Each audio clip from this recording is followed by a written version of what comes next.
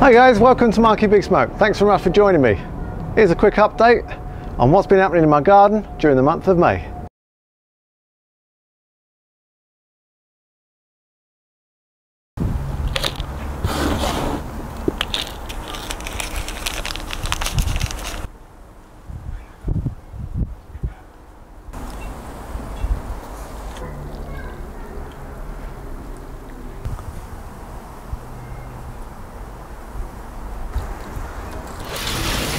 A week later, our first gourd seed has germinated.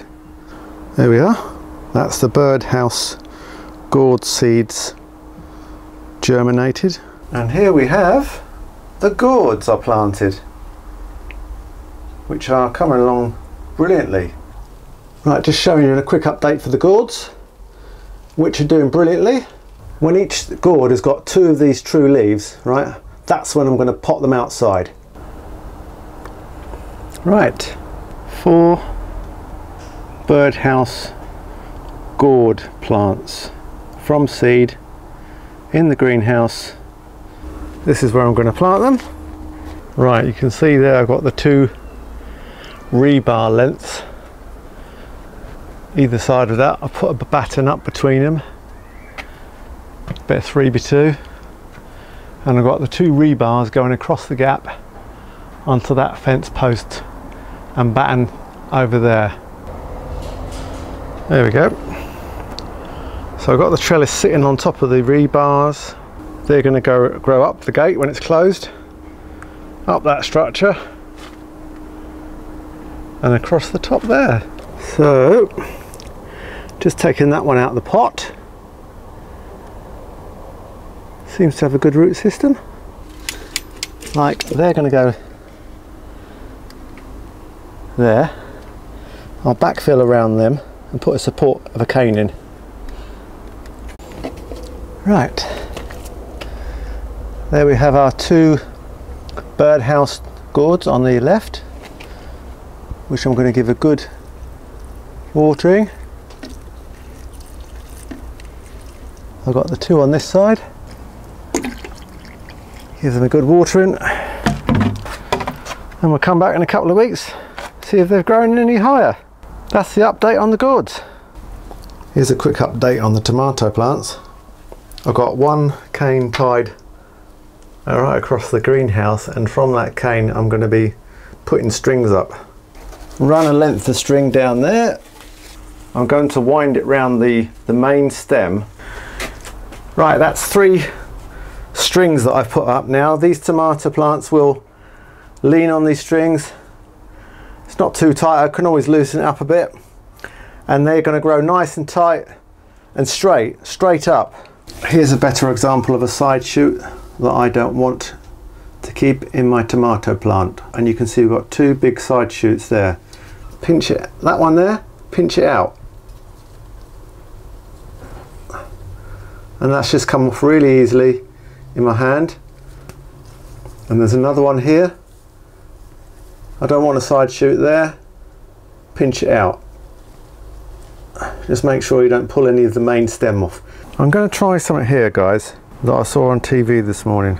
They showed you a industrial sized tomato greenhouse, and what they did, what they had on their tomato plants, was they'd taken off all the lower leaves and only left the ones at the top. So what I'm decided to do is I'm going to strip off all these leaves that are taking unnecessary energy from the plant, so that it removes all this foliage that's in my way. I'm going to strip off all these leaves from the lower half of the plant. There we have it. That's all the lower branches stripped out, and I've just left the top branches, and obviously when you get fruit setting I'll leave those. That's my tip for growing tomato plants in small spaces. Another little tip, guys, don't forget to plant your French marigolds if you're planting them outside in soil. And it's been proven that marigolds, especially the French ones, help protect the tomato plant against nematodes, and these nematodes if they get into the soil of the tomato plant, they'll make the tomato plant deformed. And so got my little marigold all planted from seed, one packet of seeds. Looks like a slug's had a go at that one, but got a little root system going there, and I'm just going to put it into this pot here.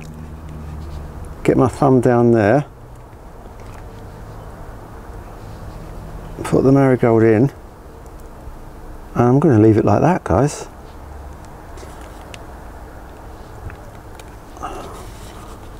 Put some soil in from the pot where the marigold was transplanted from. Right, I'm going to leave that like that, and I'm going to do that for all these tomato plants here. I've got loads here, look. This is my tray of marigolds. Turns out that I had plenty of these little seedlings. I could plant 2 or 3 per pot, and that way if there are any nematodes in that soil or compost of my own compost, as you can see, then hopefully this will ward them off. What we've got here is my empty compost bin. This one's full up, that one's completely empty, but I've got a sneaky feeling at the bottom of here there's some nice compost. The way I built this this compost system is it's got a sliding system of boards, and I can just take those out and get to it easily, and I've got a similar dividing system of boards between the 2 bins. I'll take those ones out, and that will enable me to just shift all the top layer into this bin here to start again. In an ideal world, I'd start this off with some soil, but to be honest with you, I haven't got any, and I'm going to need it for a special project I've got. Looking a bit dry, I think.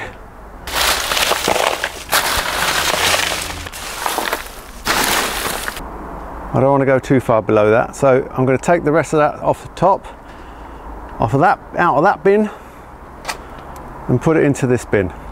I've got my middle boards back in place now. This side is not too bad. It just needs sieving. I'm going to sieve out some of this stuff, put it into this carry bin here, compost bin, take it round to the project. That's what's left after sieving the compost. You've got loads of tiny little particles, and on this side now we've got quite a lot of usable compost, which was at the bottom of this bin. Yeah, it's got to be sieved, but got my trusty little sieve. I've got a brilliant technique going, it doesn't take long at all. So there you go, guys, build your compost up and use it. This was an old pond liner. I'm actually going to drill some holes in the bottom of here.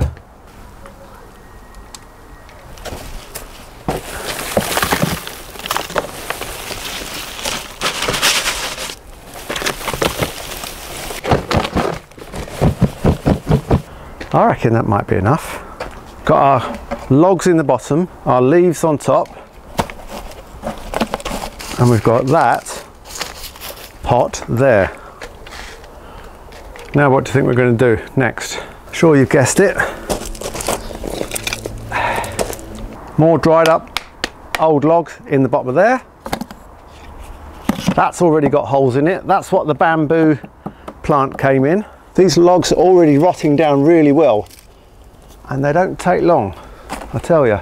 More of this leaf mould, not properly broken down, but, and I bet you can guess what's going in on top of there.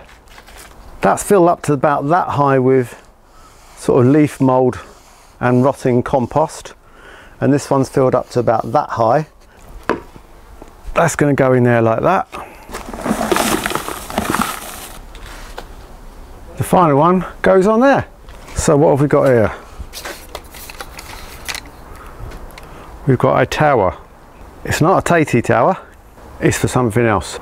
That is because I haven't got enough compost to fill all those containers. Times are hard. This is just a summer project, where I'm going to get a better yield out of my produce. Anyone guess what it is yet? That's the finished tower. I think you can guess what we've got going in there, guys. What's going to happen around here is the whole top stack there, I think, strawberries.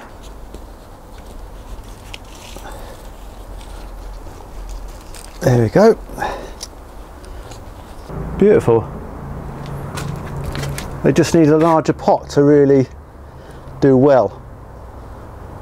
I mean, I'm no expert, as you know. Bring it back, guys, when it's all done. There we go. Parsley down the bottom, all the way around, and I've left deliberately a large gap between the parsley. That goes all the way around there, because when the strawberries are on this level, send out their runners, like this one's already doing, I'm going to train those to go down the bottom and into these gaps here. So we have strawberries then still on the runners in there. So then we've got strawberries around the middle section. These are all pots that were too small, really, sort of developed from runners from last year. And then we've got coriander on this level. And then the icing on the cake, yep, chives. And I've moved it round to this section because you've got all my other strawberries over here, look. Here's my other strawberries and they're doing well. We're getting some nice strawberries there already. This pot's doing lovely. So this is my strawberry section and my herb section. Hope you enjoyed that little update about what's going on in my garden during May. If you did, please give me a thumbs up. Please leave a comment down below. Thank you for spending the time on my channel. Really appreciate that. And we'll see you again soon on Marky Big Smoke. Take care. Bye. A nice little friend of the garden. There. Ladybird.